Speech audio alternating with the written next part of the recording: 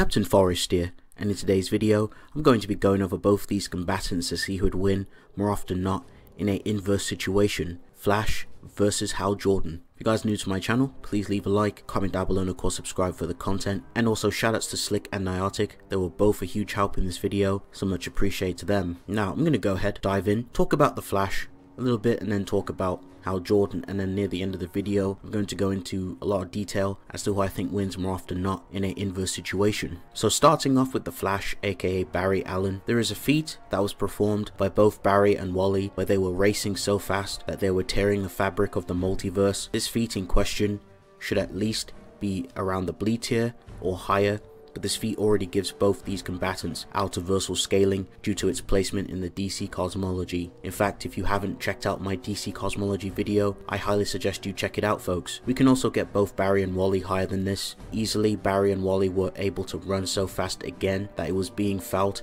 throughout the Microverse, the Green, the Godsphere, and Highfather even mistook the power from the Source Wall. So right there and there, we have some really good high-end stuff, really good ranges for Barry and Wally, of course. So this would put them anywhere from outerversal, high outerversal, boundless, and even extraversal tiers of AP. Now Barry himself has a feat where he was able to beat up the Anti-Monitor and his armor from a different creation / Earth with the use of his infinite mass punch. This is also an impressive speed feat for Flash as well. Lastly, in issue 4 of Dark Crisis, Barry notes that Pariah trapped them in their own minds, their own perfect worlds playing out their way, which makes them not want to leave. Pariah used the energies of the Justice League to power up his machine, and the meddling of Hal Jordan and the Flash attempts to stop Pariah became counterintuitive, as it instead further exiled Pariah's goal, as their actions in fact sped up the process of Pariah's machine. So this feat in question is very impressive because it was due to Barry's energy, because obviously he was running so fast. It was actually speeding up the process to create the multiverse. So right there and there you have some really good creation level feats right off the bat for the Flash. That's going to wrap up the Flash in terms of like stats. He easily has immeasurable and irrelevant speed feats. I've gone over it many times on the channel, and of course I've brought one up as well in this video, so I'm going to go ahead and talk about what he brings to the table in terms of abilities. So as a speedster, with his connection and power of the Speed Force, Barry is able to perform a lot of interesting hacks, such as stealing the kinetic energy from his opponents, rendering them immobile.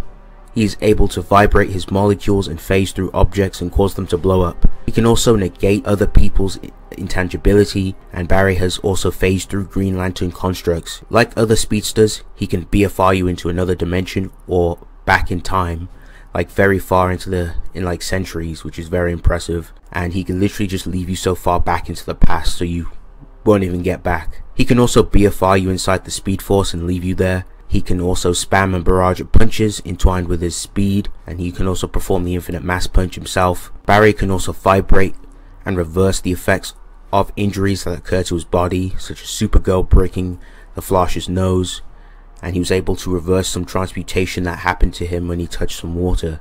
And the Flash is able to throw lightning as a projectile at his foes. And lastly, the Flash also has a causality type 2. Hal Jordan had some pretty cool feats of his own. He's able to box up Superman with his constructs. On 2 occasions, Hal Jordan fights Parallax amped Sinestro and does well.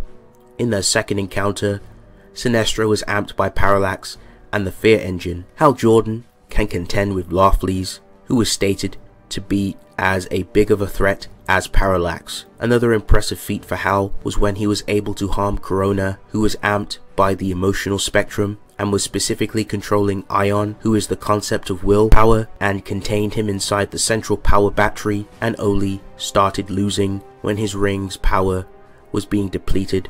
But regardless, Hal survived a blast from Corona, which is very impressive. There are more impressive feats for Hal Jordan, but I think I've covered enough. Now, being the bearer of the Green Lantern ring, this allows Hal Jordan to create constructs and use them for offensive, defensive, or for practical reasons. The user can use their imagination and ideas to conjure up different types of constructs. In Hal's case, he can create fighter jets to ram into his opponents. He can create giant hand constructs, large weapons.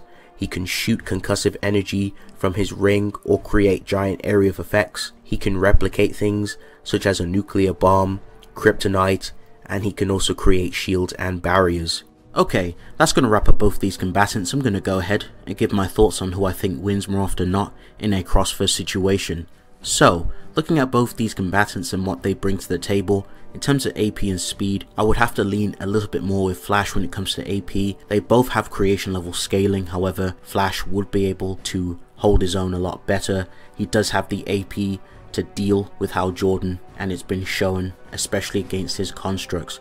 Now in terms of speed, of course, no debate, Flash takes speed very easily. They both have really good speed scaling, however, I would lean a little bit more with Flash inverse wise. He just has far more impressive feats of his own in comparison to Hal Jordan. Now in terms of hacks, I would give it to Flash. His phasing, his resistances also help him too. You know, air causality, very difficult to put down, as well as being able to just literally phase through things, go to the speed force. He can do a lot of things. With Hal Jordan, of course, Hal Jordan does have some really decent hacks, but unfortunately he doesn't really use them a lot in character. He tends to just rely on his constructs and physical AP and trying to use any type of tactics. Now, how would the fight go? Now, the fight itself, we've been given hints on how the fight could potentially go based on like certain situations. Now Sinestro himself placed like a lot of bombs around the area in the city, and it was up to Flash and Hal Jordan to deal with those bombs. Now Hal Jordan used a Green Lantern construct. He put it on the Flash so the Flash could like carry it and run with it, and literally just the Flash running at such speeds, like that was literally fatiguing and causing a lot of strain to Hal Jordan. And after they successfully stopped the bomb, we literally see Hal Jordan going on his knees, just really tired, really out of it, and the Flash was still rearing to go. So I think if it was to come down into this actual situation of like them fighting, we've actually seen them fight in New 52 as well. Flash would abuse his phasing hacks. Barry would literally just phase through those constructs.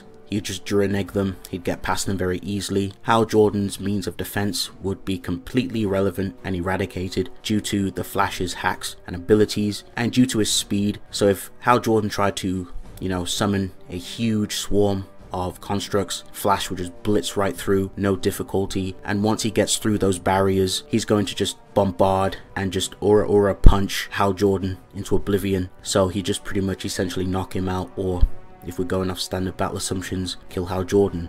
So more often than not, I gotta give victory to Flash. I think the Flash has the AP, he has the speed and the hacks to pretty much just dismantle and get around and counter a lot of Hal Jordan's main abilities and his game plan. So that's my thoughts. Thank you guys for watching. If you guys enjoyed this video, please leave a like, comment down below, and of course subscribe for the content. It's been real. I'll see you guys in the next one. Peace.